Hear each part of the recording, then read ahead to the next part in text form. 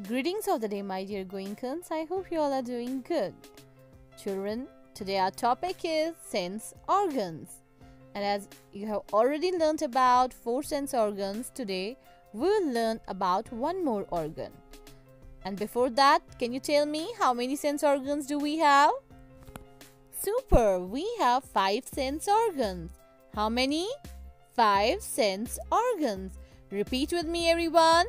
5 sense organs. Let's quickly recall them. Eye, superb.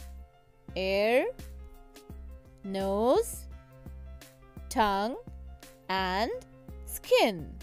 Superb, kids. Children, today we'll learn about skin. Skin helps us to feel. Skin is the covering of our body. What does skin do? It helps us to feel. Skin helps us to feel. Repeat with me. It helps us to feel. Superb. We can feel with our skin. It helps us to feel the texture of things. Some examples are hot or cold, smooth or rough, soft or hard. We can feel with our skin.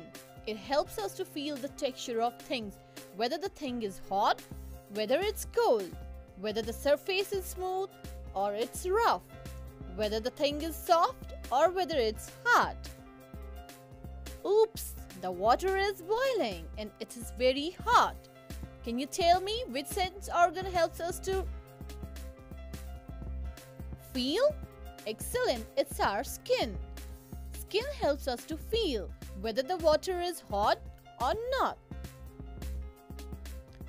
Wow, ice, and it is very cold.